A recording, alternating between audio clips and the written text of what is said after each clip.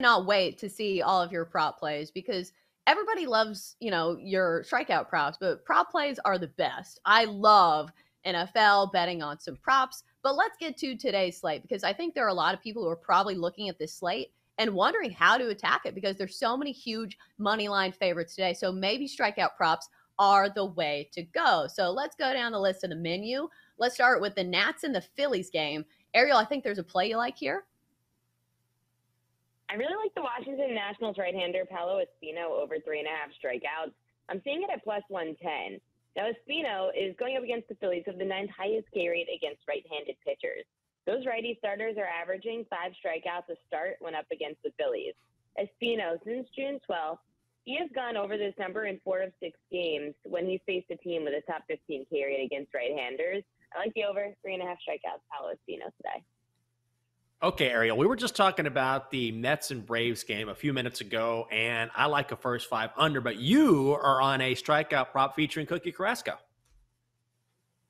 This could work in both our favors, Jenks, because this should be a good pitching matchup. The Braves are trying to catch the Mets. I like the Mets right-hander Carlos Carrasco over 5.5 strikeouts.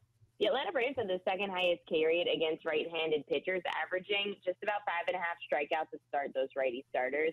Carrasco's actually gone over 5.5 strikeouts in 6 of the 7 games where he's faced a team with a top 15 K rate against right-handers. This number just seems a little low for me. I'm going with the over 5.5 strikeouts for Cookie Carrasco. All right, let's go to the Twins and the Blue Jays. And listen, Ariel, I have placed money on Alek Manoah and his strikeout prop before, and I've been very disappointed. So you're going to have to sell me a little bit on Alek Manoah today.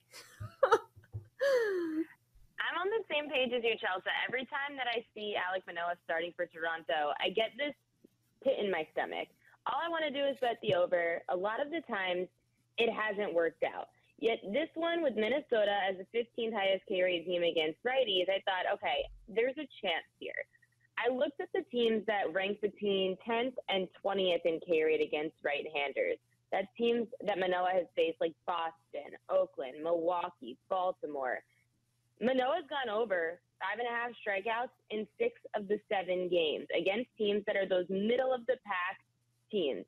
This one's a little tough because Minnesota's not as consistent being in that 15th ranked K rate. However, because Manoah's gone over this against those kinds of teams, I'm going to say over 5.5 strikeouts. There's a reason the overs choose more than the under here.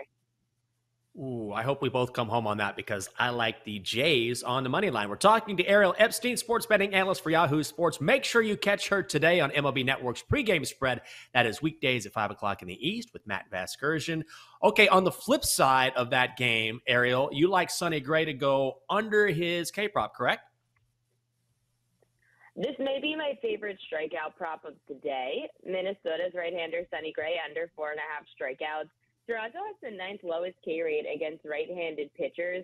Gray's gone under this number in 7 of the 9 games where he's faced one of those bottom 15 K rate teams. 4.5 is just a number that, the last time that he went over it, he did just do it against San Diego. He had 5. However, the other time before that was his 4th start of the year against Cleveland. He had 8. Otherwise, every other start this year when he's up against the low K rate team, Gray goes under 4.5 strikeouts.